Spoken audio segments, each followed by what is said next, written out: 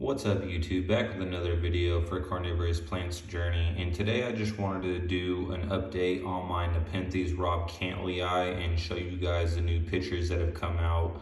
The picture that is in the frame right now is the last one that I did in the last update that was not open yet. That was the newest picture. It has just in the last couple days, the hood on the picture has started to die back. Got a really nice color. It starts out green, just barely starting to get some red striping to the pictures when they come out. Over time, these ones get a little bit darker, as seen right here. This previous to that was the biggest picture before that one. That was the one before the one I just showed. So it went this guy, and then it jumped up to this guy, and then the one that I have not shown in any videos yet is this guy. I know I haven't had updates in a while, but this is the newest picture on the Nepenthes Robcantleyi, and just really excited for these ones. They look really cool. It starts off really yellow. Just started to get some red striping on them. Like, I don't know if you can see the color difference right there. There's like a faint red stripe. When the peristome very first opened and it was all yellow, it had that really bright red stripe, and it had like one or two of them. I'm hoping that it will do some more of that, because that red and yellow together look really good.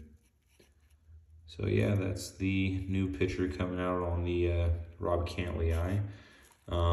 It had a slight leaf jump. I mean, I would say, previous to that, this one right here probably had a 50% or so, or a 30% leaf jump.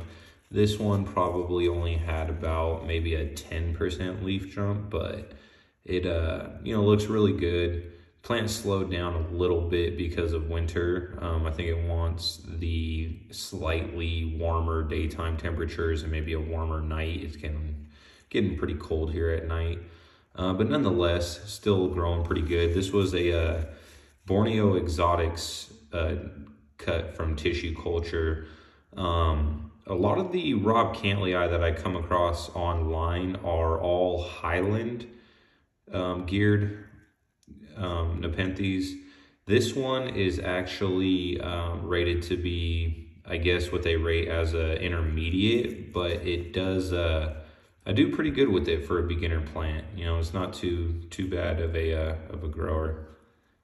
So yeah, that's my new picture. Here goes the new leaf coming out. That'll be the newest picture in the future right there.